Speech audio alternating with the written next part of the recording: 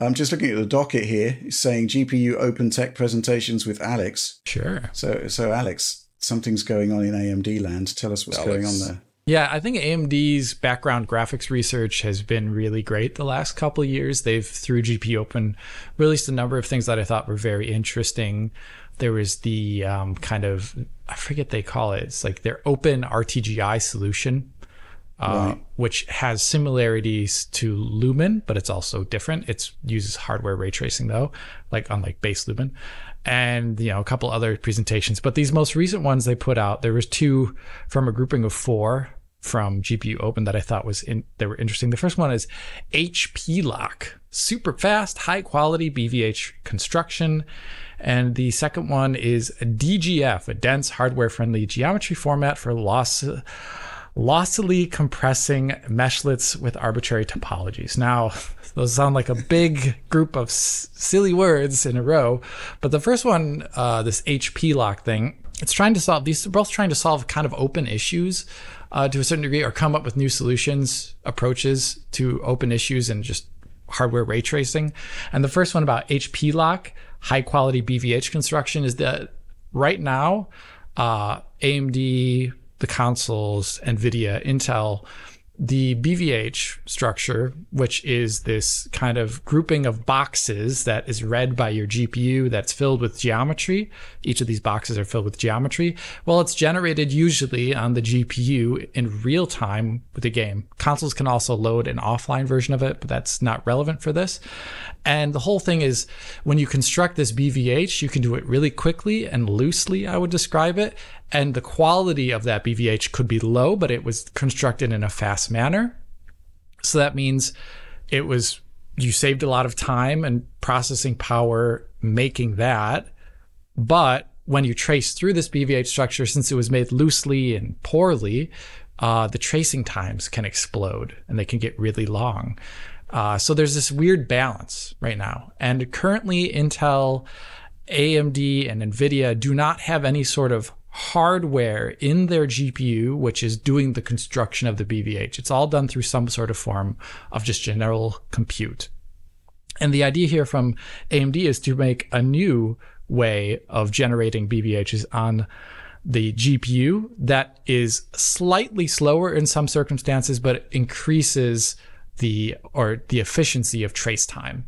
And I think this is cool because this could allow for greater construction of BVHs on GPUs. And since this research came out, it opens the eyes of other makers, like the other IHVs like Intel and NVIDIA. And in the future, future driver versions or future versions of hardware that come out from all of these companies as influenced by this paper, we could have much faster tracing and better quality BVHs on our GPUs. I thought that was really cool. The second presentation, DGF, a dense hardware-friendly geometry format. This one is almost like a response to the existence of Unreal Engine 5. And Unreal Engine 5 in general, it poses challenges to hardware ray tracing because the whole idea in the past, right, around the time when DirectX ray tracing was codified, was that you would have distinct levels of detail in a video game. You get close to an object, it's the highest quality geometric mesh, and then as you move away, lower quality ones are used depending upon the distance. And these kind of static representations of geometry being loaded into memory and being always accessible was a thing that DXR relies upon, like a preconceived notion, to actually do fast ray tracing. And this doesn't exist at all in Nanite, really. The geometry is generated a completely different way through compute, foregoing the hardware rasterization stage primarily. And the geometric density is changing in every single frame, potentially, as the camera moves. So what do you do about that? The way Nanite and Unreal Engine 5 currently solve that is either software tracing, which is low quality, or higher quality hardware ray tracing, but it still doesn't use the exact same quality level of geometry as what you can see with your eyes in the game. The ray tracing is being tracing against much lower quality geometry there. And this causes issues because things like shadows and lighting will not necessarily align with that high quality nanite geometry. And well, there's another separate thing here, but the performance is not always going to be good, depending upon how many instances are used. And here, this DGF thing, it's a way to represent the geometry in hardware, a compression format, which allows it to be more easily used with a system like nanite. So it can actually deal with continuous level of detail, which nanite has. Their proposal is kind of a competing proposal to NVIDIA's DMM, displacement micromeshes. I think that's what it's called. And these two technologies, one offered by NVIDIA and one offered by AMD, they're actually compared in the paper, and there's some advantages for each of them, which are very technical. But the whole point is that I'm very happy to see AMD looking for solutions to solve the current issue, which is how do we ray trace against really high quality geometry? And their proposal, I think it seems doable if it were added as in hardware support from the AMD side of things. In fact, I would almost expect it at this point, the fact that they brought out this research and showing it to the world instead of just keeping it to themselves. But I'm very curious to what this means then for DirectX in the future, as well as what NVIDIA has with DMM. There was a chain of tweets after this paper came out from Brian Karras from Unreal Engine Epic, who is kind of like the largest personality behind nanite.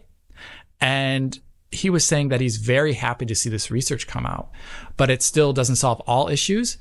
And also he's a little bit curious about what this means for the future, because you really don't want to have competing separate proprietary standards for how geometry is compressed on a GPU, like one from NVIDIA, one from AMD, because that would mean doubling the size of the installs of a game. It leads to like combinatorial explosions of like memory and things like that. You know, there's just like a lot of reasons why you wouldn't want to have that. And I think this is once again a great instance where Microsoft should probably step forward in the next year and a half or two and really start codifying the next version of DirectX ray tracing, which we have yet to see. So right now, I thought these papers were really exciting because they show the potential future of where DirectX ray tracing is going to go and AMD's proposals for them. And I'm very happy to see AMD taking ray tracing seriously. It's taken a while, but this stuff is gold, I think. My question to you, Alex, is, I mean, the nature of GPU open is that it's open, right? So is this something that should work on all GPU architectures? Or is it a reaction to an upcoming architecture that AMD is doing, laying the groundwork, so to speak? Well, I think it's both, because the things that they put forward here didn't have any hardware requirement. They were all done via compute for the most part. And they, at the end of the DGF paper, they mention that right now this is unfeasible from a performance standpoint due to lack of hardware support. Right, okay. Which is, you know, I think that's reasonable. A lot of things are shown first in software. And they say then this is like, but if it had hardware support, it would be faster and it would make it much more worthwhile. It doesn't solve all the issues, but I think this is them putting it out in the open so developers get used to it. And then we'll see. I also think, you know, direct storage may follow a similar path where it, you know, GDeflate standard comes out. It exists with GPU decompression, but I think there's going to be hardware support for hardware decompression at some point in the future on NVIDIA, AMD, and Intel GPUs. Right. Okay. Yeah.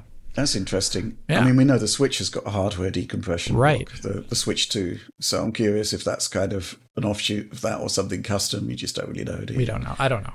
At this time. But it makes sense, right? Because there's something, you know, direct storage doesn't seem to have quite hit the target, so to speak, right now. No, I don't think it has either. Other than the CPU decompression, I think GPU decompression is kind of disappointing, actually.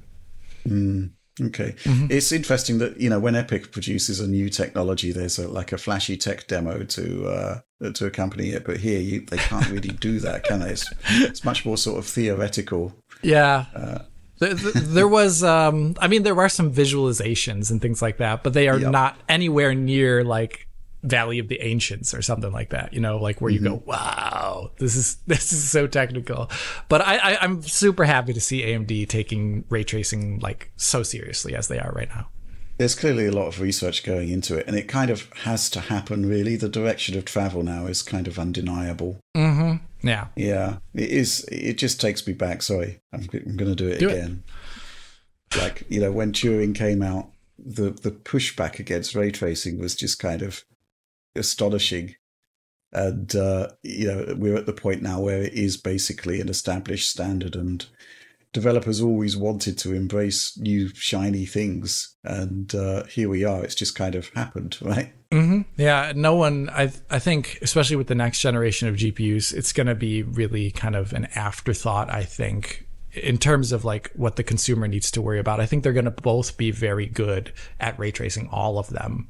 And it's going to start just becoming something that people just assume it's there, and it's included in performance reviews, not as like a special section. And I think we're slowly approaching that, and it's going to be there. Yeah. I mean, obviously, we're thinking about our next-gen GPU reviews on a whole number of levels at the moment. And, I think the differentiation between RT on and off is, I think we should be making the differentiation into something a bit more plausible, such as ultra versus optimized. I think that's probably better. I agree with that. I think, basically having RT on and off is just not a great place to be, because it's kind of like, how can I say it? We've got DirectX 12 now, DirectX 12 Ultimate. RT is a standard now. Developers are actually targeting the features now, and to just ignore them is just folly, in my opinion. Even to the point where, Valve are adding RT support to Steam Deck. Right. It's there. It's happening. It's done. It's a done deal. Live with it. Mm-hmm. Any thoughts, John? No, I actually wasn't paying attention to that, because I'm seeing all this news popping off about worldwide crashes, like Windows going down everywhere thanks to CrowdStrike. I'm trying to understand what the heck's happening, because apparently like airports around the world are all shutting down, businesses can't run, everybody's just blue screening. It's like blue screens everywhere. Yeah, I read there was an update pushed to CrowdStrike, as it's called, which is causing worldwide blue screens. So they seem to have screwed something up real bad, and it's causing major issues. This just did.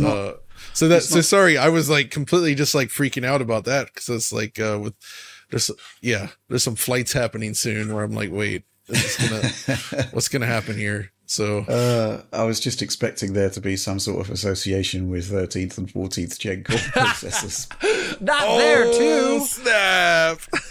I mean, as far as I know, right, though, John, you got a 12900K. You'll be fine. Don't worry. Okay, that's good. Yeah, but Rich, with your stability with 13900K, sorry, just really tangential. Was it blue screens, or was it just application instability? Both. Okay. Blue screens, and it was often the NVIDIA driver popping up within Premiere, amazingly. And then there would just be application terminations. It would just that's awful stuff. Yeah, which is, especially when you're getting to the end of an export, like, a 30-minute 4K project in Premiere, it just disappears.